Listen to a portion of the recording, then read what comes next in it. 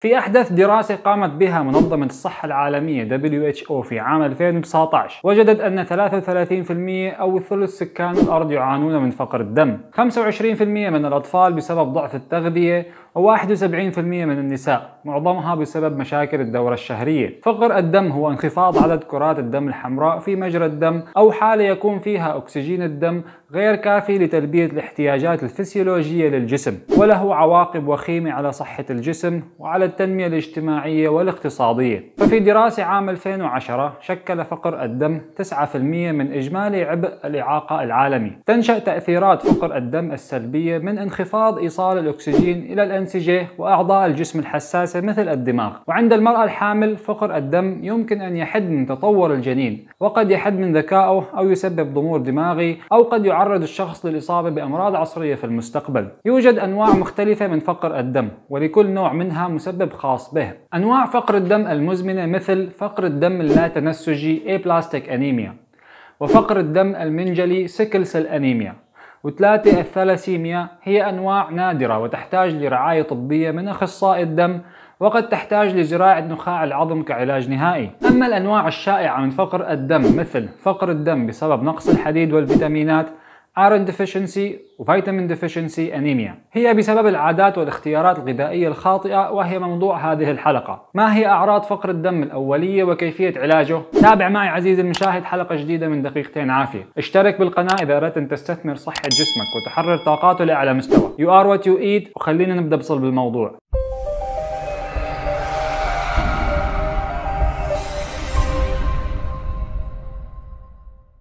السلام عليكم، مقدمكم الدكتور فارس عرب.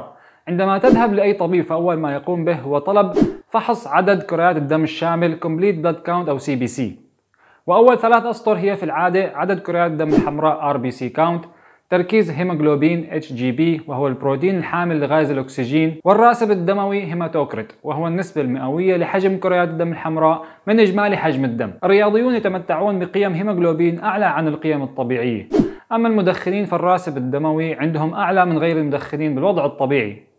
الأعراض الأولية لفقر الدم لدى المريض تظهر بحسب درجة فقر الدم، وهي التعب بسرعة، شحوب البشرة، خفقان قلب سريع، وضيق التنفس، والأعراض تزداد سوءا كلما تفاقم المرض مثل الأظافر الملعقة أو كويلونيكيا، ضعف التركيز attention deficit، الصداع المزمن، تساقط الشعر، التهاب اللسان، شغف بأكل مواد مثل الشوكولا والثلج والورق والشمع والعشب والشعر والغبار، وتعرف الحالة باسم بيكا. وأسوأ الأعراض هي العرج كلوديكيشن وهو ألم في الساقين بسبب قلة تدفق الدم، والدوخة والنوام وبرودة اليدين والقدمين، وأوجاع في الصدر، وخفقان قلب غير منتظم توصف بأنها متراقصة. ما هو سبب فقر الدم؟ الهيموغلوبين موجود في خلايا الدم الحمراء وهو بروتين غني بالحديد فيريتين Fe، يمنح الدم لونه الأحمر ووظيفته نقل الأكسجين وثاني أكسيد الكربون من وإلى الرئتين. خلايا الدم يتم إنتاجها باستمرار في نخاع أو نقي العظم بون مارو، وهو عبارة عن مادة إسفنجية حمراء اللون موجودة في داخل تجويفات العظام الكبيرة في الجسم. من أجل إنتاج الهيموغلوبين وخلايا الدم الحمراء يحتاج الجسم إلى الحديد والنحاس والزنك وفيتامين ألف وبروتينات، بالإضافة إلى الهرمونات وأهمها الإريثروبويتين، والتي تقوم الكلى بإفرازه من أجل إنتاج خلايا الدم الحمراء. يوجد 4 أسباب رئيسية لفقر الدم، وهي 1. فقر الحديد والمعادن في التغذية، وهو السبب الأكثر شيوعا والسبب الرئيسي لفقر الدم، وخاصة عند الأطفال وعند أصحاب الحمية النباتية، لأن الحديد من الخضار صعب الامتصاص. السبب الثاني ارتفاع الاستهلاك. في سن المراهقة عند اكتمال نضوج الجسم وعند الحوامل يحتاج الجسم لكميات أكبر من الحديد لنمو وتطور الجسم أو الجنين. السبب الثالث ضعف الامتصاص، إما بسبب قلة حمض المعدة أو في حالة قص المعدة جاستريكتومي، لأن حمض المعدة يسهل امتصاص الحديد، أو في أمراض التهاب الأمعاء أو حساسية الجلوتين. السبب الرابع النزيف، بسبب اضطرابات أمراض النساء والحيض والأورام الليفية في المبايض والرحم. ومما يسبب النزيف أيضا سرطان الجهاز الهضمي وجرثومة المعدة والقرحة المعوية أو الإصابة بالديدان التي تتغذى على الدم. كيف نعالج فقر الدم بشكل طبيعي؟ يجب تحديد سبب فقر الدم أولا، فقد تتراوح درجة العلاج حسب حدة فقر الدم. 1. التغذية الصحية. يحتاج جسم النساء يوميا 18 ملغ من الحديد، والحوامل يحتاجون 27 ملغ.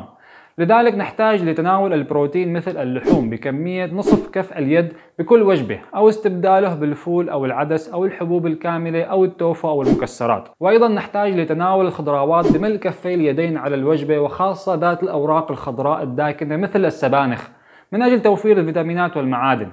وتجنب مصادر الكالسيوم أو شرب الشاي والقهوة في نفس الوجبة لأنها تمنع امتصاص الحديد. 2. كبسولات الحديد كمكملات غذائية. الخيار الآخر هو تناول كبسولات فيرس سولفيت يوميا مع كوب عصير البرتقال، لأنه وسط حمضي يسهل امتصاص الحديد. 3. الخيارات الأخرى هي الإجراءات الطبية مثل حقن مصل الحديد بالوريد أو نقل الدم blood transfusion. هنا نصل لنهاية الحلقة عزيزي المشاهد، لا تنسى تشوف الحلقات السابقة وانتظر الحلقات القادمة.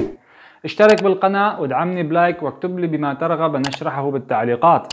المصادر بصندوق الوصف. معكم الدكتور فارس، وبشوفكم بحلقة أخرى بإذن الله تعالى، وأتمنى لكم دوام الصحة والعافية.